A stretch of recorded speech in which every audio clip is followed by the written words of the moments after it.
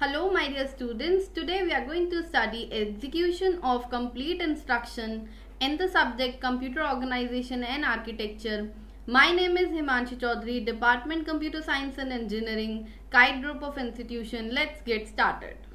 Here are some prerequisites that you must have gone through the video instruction cycle and subcycle.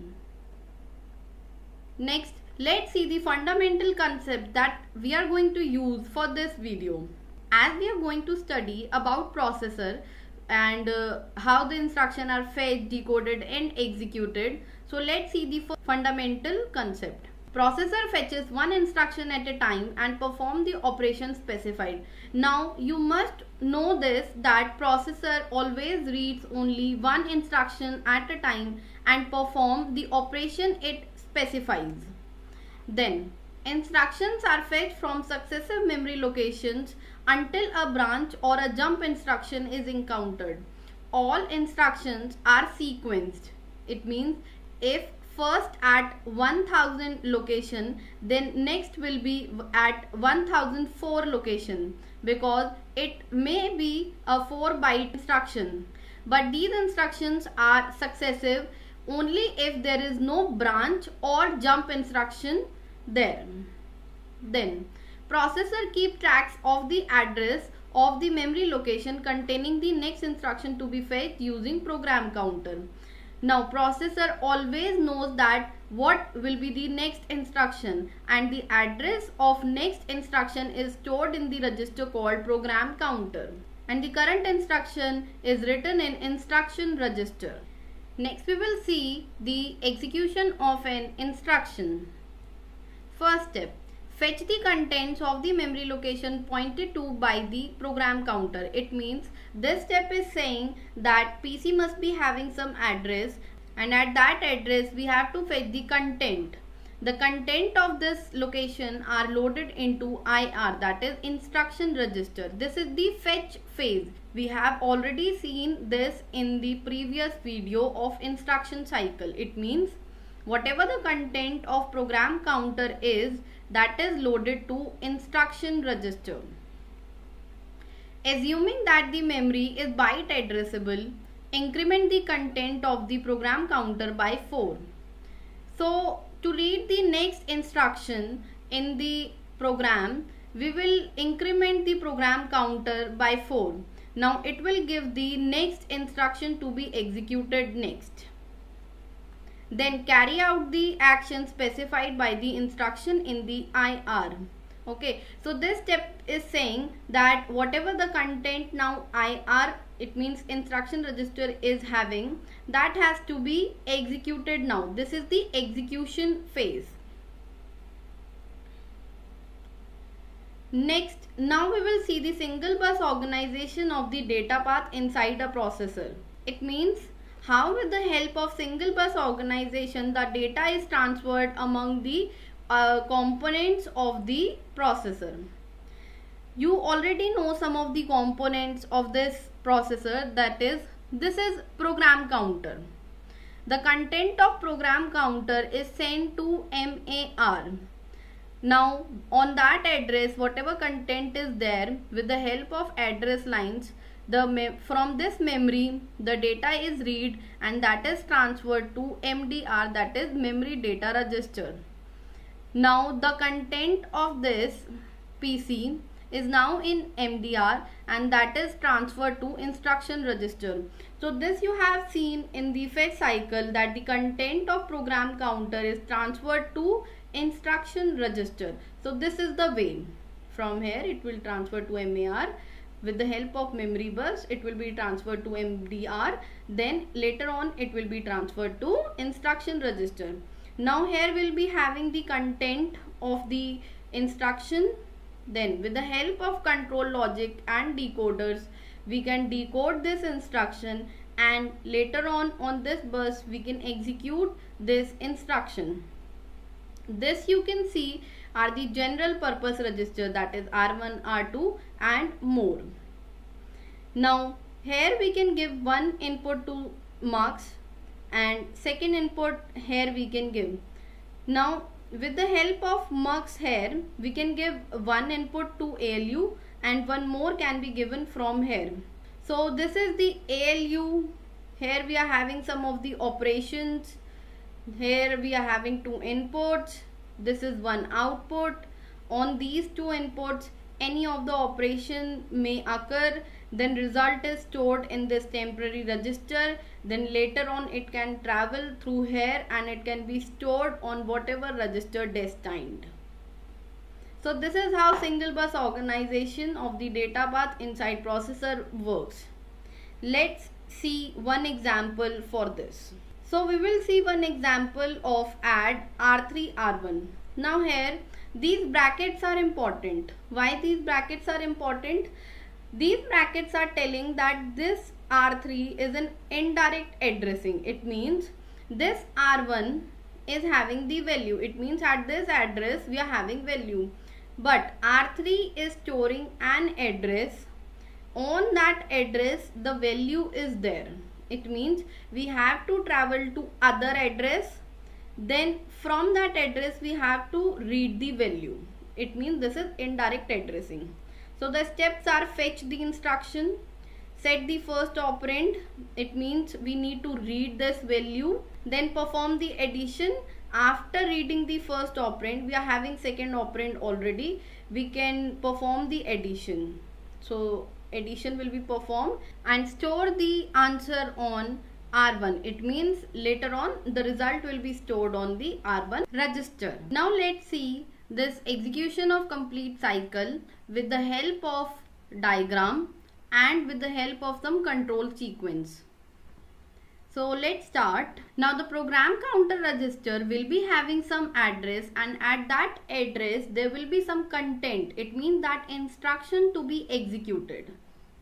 So first of all what we need to do, PC out. This means that on this processor diagram this PC will be having some address and that has to be given somewhere. Where?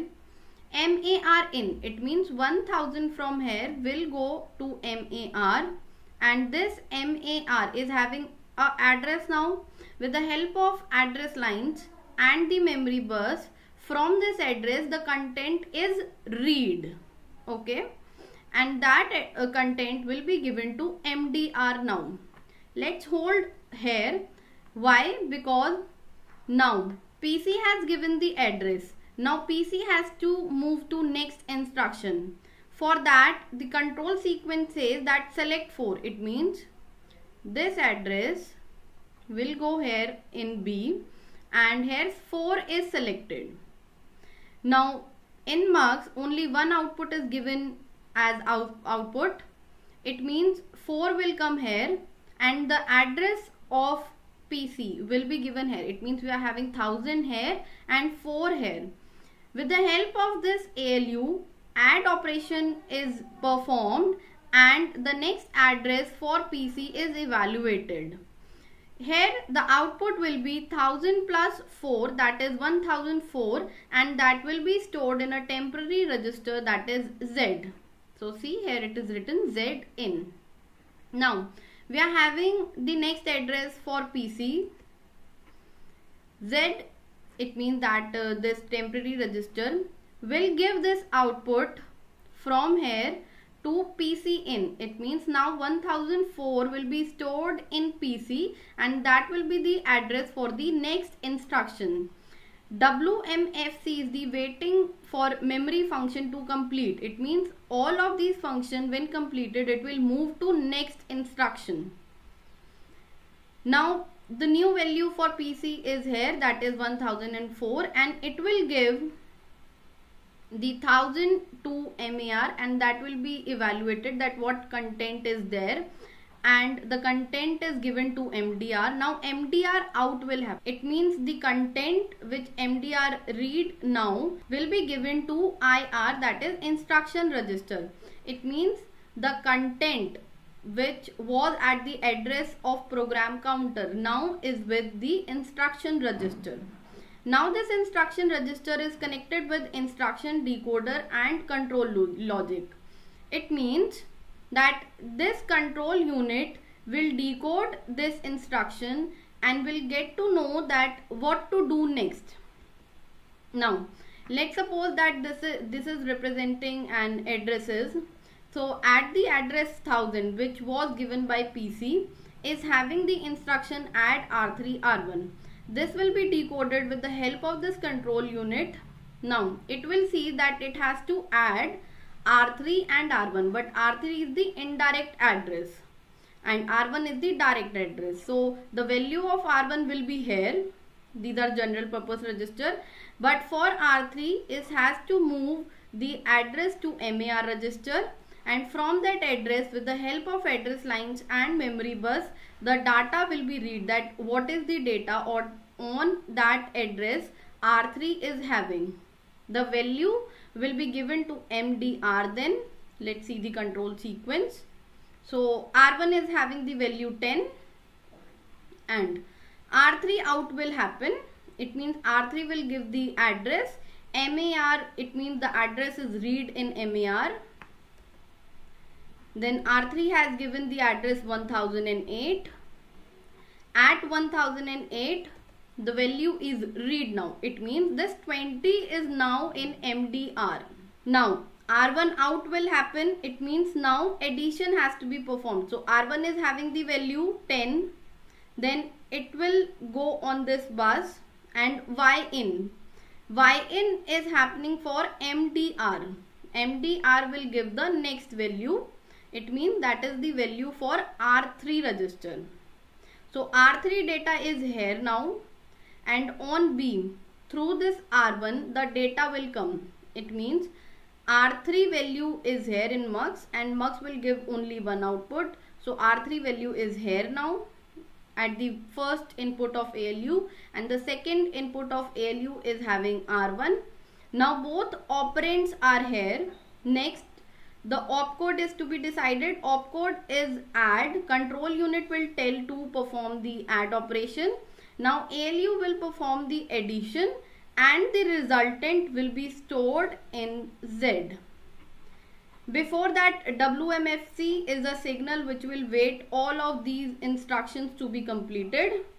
And next, I have told you that MDR out will happen. It means R3's data will go out and it will be given to Y register. This will be added and the result will be given to Z. Now Z is the temporary register where the results of ALU is stored. But this is not the place where result has to be stored. According to this instruction, the result must be stored on R1 register. So this Z has to give out the value and R1 will read this value. So this was the control sequence, or you can say execution of complete cycle for this example. Hope you have understood this. Otherwise you can repeat this again. Theoretically I have written all of these here. You can take note of this. This is the same thing which I told in the previous slide. Next we will see references. I have taken help from this NPTEL IT Guwahati video. Then for notes I have taken note from University of Babylon notes, and I have used Morris Meno and William Stalling book to understand this topic. Thank you. Hope you learned something new from this video.